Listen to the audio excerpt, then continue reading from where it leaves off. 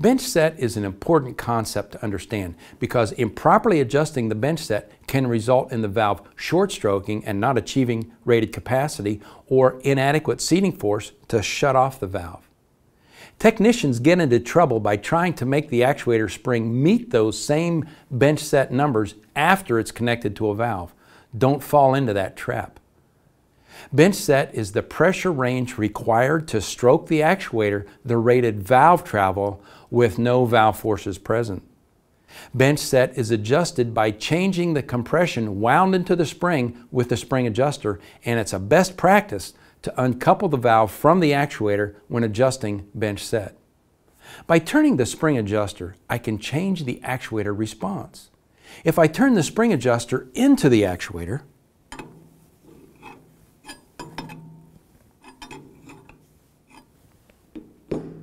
I'm increasing the compression on the spring, and it will take a higher pressure to see the initial movement of the actuator. Now we see movement start at about 4 psi, and it reaches rated travel at 12 psi. The span of pressures stays the same at 8 psi, but has slid to a higher pressure range. If I turn the spring adjuster out of the actuator, I'm decreasing the compression on the spring.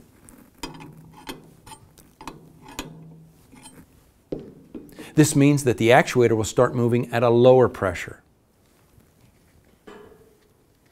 Now we see the initial movement at about 2 psi, and it reaches rated travel at 10 psi. A key thing to remember is that bench set is adjusted with the actuator disconnected from the valve. Turning the spring adjuster is a way to fine-tune where our bench set values fall within the operating range of the actuator. But with the same spring, the span stays the same. In order to change the bench set span, we must change the spring.